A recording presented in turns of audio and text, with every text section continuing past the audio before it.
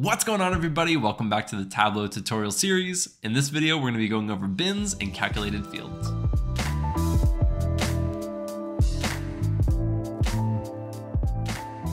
All right, so let's jump right into it. The first thing that we're going to look at are bins.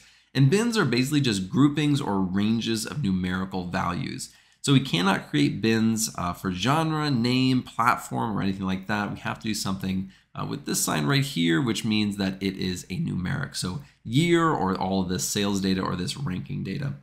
And we're going to use what we worked on in our very first tutorial. And so what we're going to be using to kind of demonstrate how bins work is this year right down here. So right now we have a range of 1993 all the way up to 2018, and we're going to create some bins to group and create ranges for these years. And it's pretty simple. All we're going to do is we're going to come right over here to year and this little drop down on the side, and we're going to go down to create and go down to bins. Now it's going to say the size of bin, and it's going to give you a recommendation based off of the information that is already provided, the min and the max, the ranges of these values. You know, you don't have to do this, but usually it does give some good estimation on what you might be considering. If you were thinking, hey, maybe do a bit of like 20 and they're recommending 2, think about why they might be doing that. We're going to change ours to 5, and you can always change what this field is going to be. I'm just going to give it an old exclamation point just to really spice things up here. So we're going to click OK, and as you can see, it adds it right up here. It is no longer a numeric. Now it is a categorical. So this is no longer just 1, 2, 3, 4, 5. It's ranges, it's groups.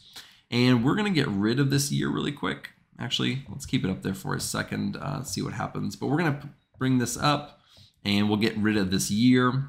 And this is what kind of it spits out for us. Now, I did look at the data when I was prepping for this. There are some nulls in the years.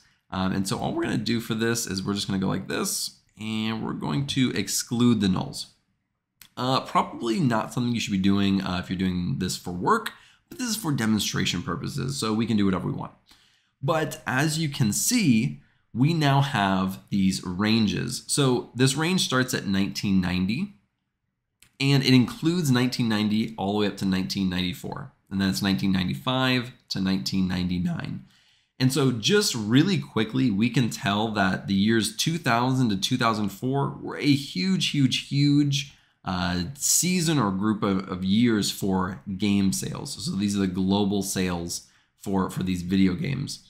And so it is really helpful. It's very useful.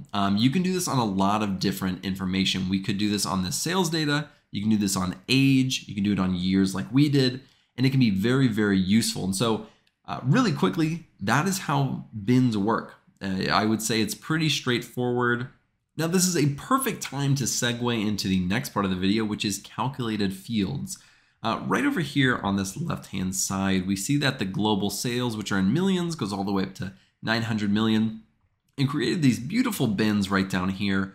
But let's look at within these from 1999 to 2015, let's see which of these has the highest percentage. Of course, it's going to be this one, but we can do something called a quick table calculation. We'll create our own calculation later, and I'll show you how to do that. But we're going to do a quick table calculation, and we're going to do the percent of total.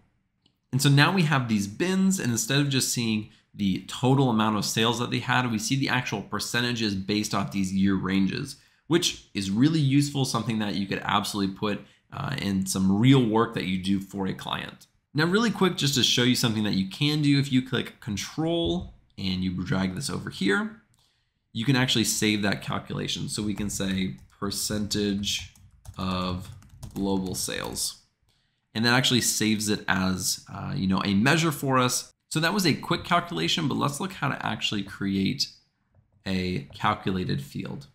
So if we do this right here, what is going to come up is just the global sales, and you can do a lot of what you would basically do in Excel. Multiplication, division, subtraction, a few other things, but we're going to keep it super simple today.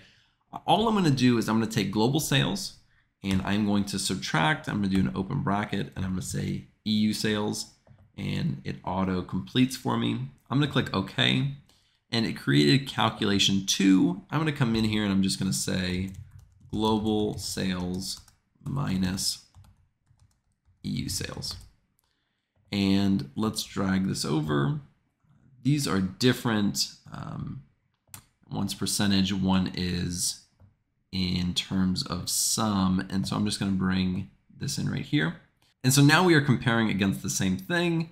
And if we look at the global sales, we have probably right around 950 million-ish in this 2000 to 2004 bin. And for global sales minus the EU sales, we're looking at 650 million. So there is a noticeable difference, and this is just one of the ways that you can use calculated fields to actually just show the difference between two numbers, or you can do more advanced calculations depending on the data that you actually have. So that's it for this video. I hope you learned a little bit more about bins and calculated fields. In the next video, we're going to be looking at a ton of different visualizations and graphs and charts, and just exploring what options really are out there for visualizing our data. Thank you guys so much for joining me. I really appreciate it. If you like this video, be sure to like and subscribe below, and I will see you in the next video.